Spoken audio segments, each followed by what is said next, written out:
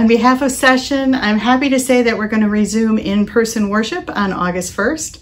The plan is coming to you by mail or email. The primary points are that we plan to offer a section of seating for people who need or prefer social distancing and wearing masks according to CDC guidelines, and a section for those who've been vaccinated and do not choose to wear a mask.